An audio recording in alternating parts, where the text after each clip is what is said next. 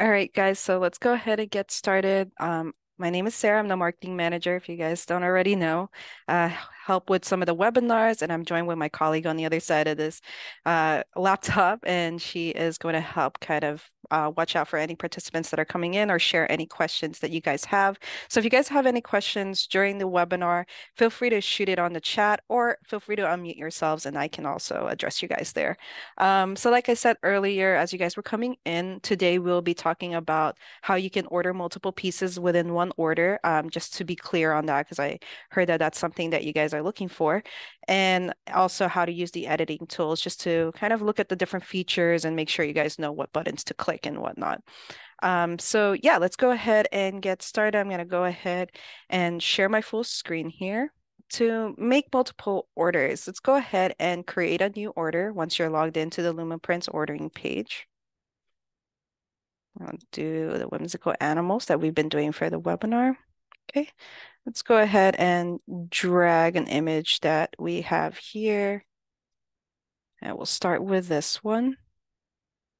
Okay, we'll just go with a 1.5-inch stretch canvas. We'll do a 30 by 40. I'll just go through the process of just ordering a whole product. Everything looks good for now. I'm going to go ahead and add to cart. Okay, so now you have an item in your cart and you're wondering, well, how do I add more items? Well, there's two ways you can do it.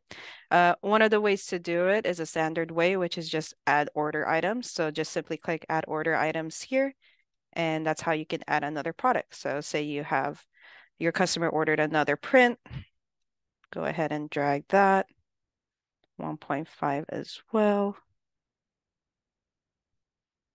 And we'll go ahead and click that size. That's what I want. Everything else I'll just keep as is. Looks good. Add to cart. So that's one way of adding multiple products. You can go ahead and continue clicking that button, go through the whole process and add all the products that you need under one order. You can increase the quantity as you'd like here. I'll stick it with one for now. Another way to add order items, if say you don't want to go through like the process of going to the checkout page and then clicking add order items again, another way is to go ahead and click add order items first time around and duplicate this so as much as you need to, I guess. So if you say you have maybe 5 pieces that you'd like to order,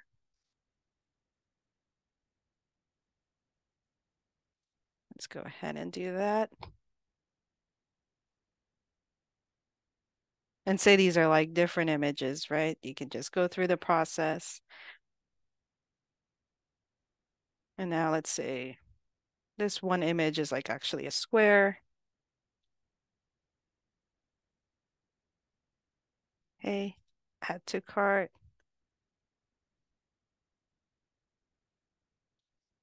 Close that, do the same thing. Let's go ahead.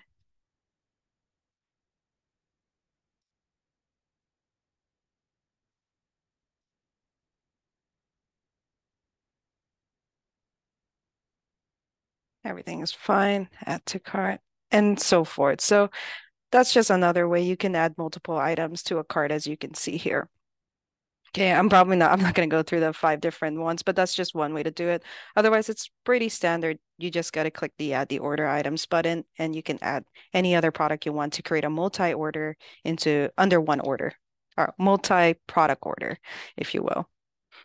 Okay, so while we're here in the checkout page, I figured one thing I'd like to show you guys is just how to, delete or edit a product. So let's say these last two, I actually don't need these products. Of course, you can go ahead and click the red trash can, confirm. Okay, and same thing with this one. I didn't actually need that. But that's just a way to delete an item if, say, you didn't really need to put that in that order anymore.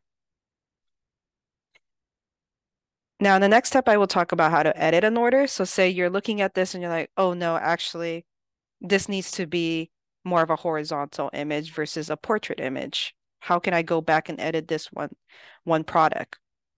Simple, just click the 3 dots that are right next to the trash can. Click edit item. Okay, pick the product once again. I say I want a 1.5 stretch canvas.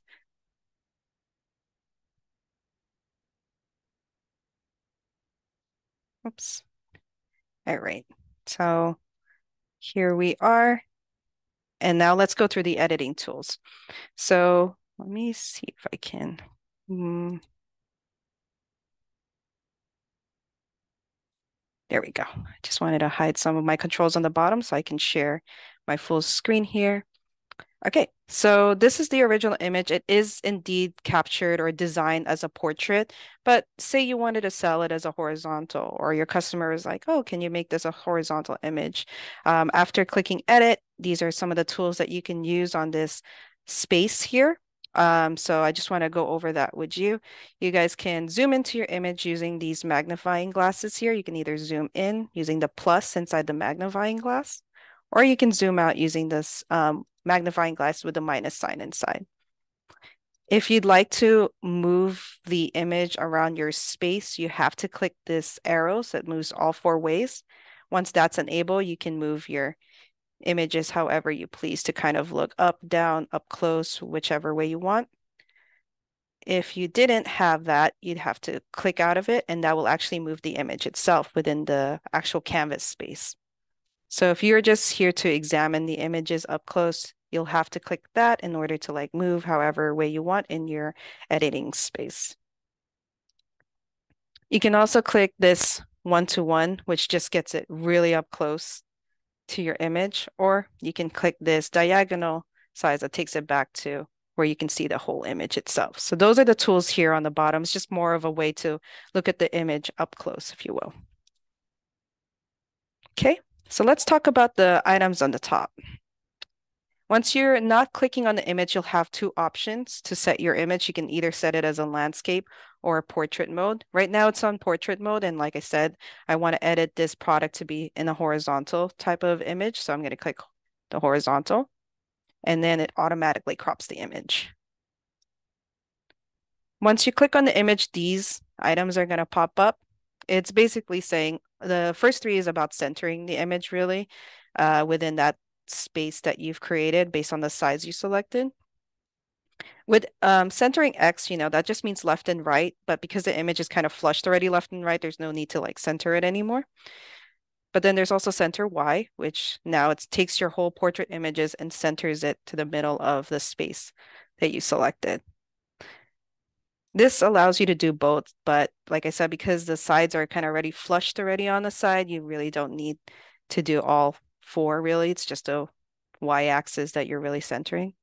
But maybe for my image, I kind of want to see more of the cat itself, so I'm going to drag it down.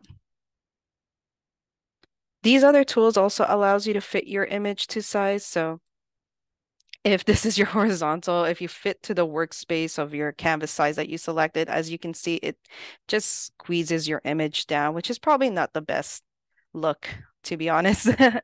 So clicking fit to width just allows you to fit the whole image to fit the sides, if you will. Because this is a portrait image, fit to height won't be available because then that would just end up cutting the image in the white sides, right? You can also rotate your image if you will. You can do that if that's how you prefer. So those are just the options on that editing tool. Okay. So I guess for this one, after looking at it, I'm moving it. I don't really want it centered because it's cutting up too much of the cat's face or the features. So I'm going to move it a little bit like this, and I can leave it there. It's a horizontal image. Now, if you guys don't already know, we do have also other options when it comes to the products. So right now it's the image wrap. And if it's an image wrap, that means the image that you have will go into the bleeds, which are the ones that you see that are faded on the sides. But if you'd like to keep everything from your image within the front side of the canvas, you can select mirror wrap, and it just mirrors the image qualities that's on the front onto the bleeds. So as you can see, the editor updates itself to show you where exactly like the bleeds would start and begin. Or if you so prefer, you can also select solid color, and you can see the border colors around where the bleeds are. You can also select a different color if you so please. If you have a preference, you can choose that as well. You can select the number if you happen to know the number of the color and so forth. Well, let's say I like that. I like the solid color. I like it horizontal. Originally, it was a portrait image, but I want the solid color wrap in a horizontal border or horizontal space. So that looks good. And I can now update the product.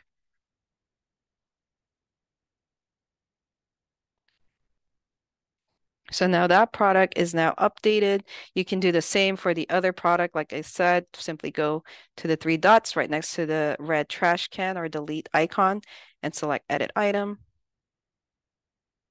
And of course, you can go through that whole process again that I just showed.